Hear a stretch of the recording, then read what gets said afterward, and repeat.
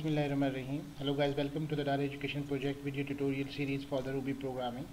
And in this session number 23rd, we are going to learn how to use the break in the Ruby programming. So just create a new file, and here is the break example. Break example is used to pass the control if the condition meets to the outside of the loop, and just for that I am creating a numbers game here. Use of the break statement. Okay, for example, we are creating a for loop, and for this thing I am use an outers is a outer loop for that, and here in and start with the range of 1 to 10, and in this loop I am adding another loop, and here is inners, and it will start from for example 1 to 5 for example. And in this for loop I am using to display the values first, and then see the output here, and puts and the number sign, and use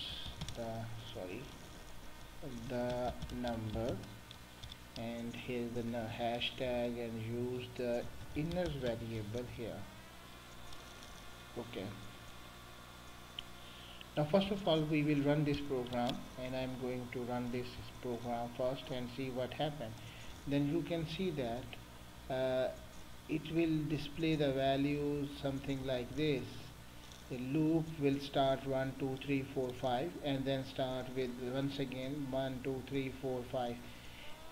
Similarly, if you want to display the numbers in this format, something more convenient to understand for you, that what is the loop working, and here we use the print statement and use the form feed \n, and then run this program. So run and break this program.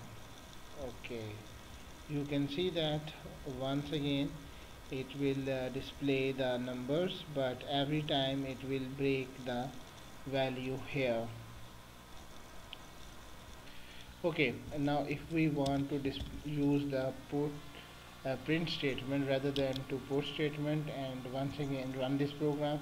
Okay, now you can see that the value will 1 2 3 4 5, and this will be displayed 1 2 3 4 5, and if we will change the something like 2 to 9, then see that a different kind of look was created here.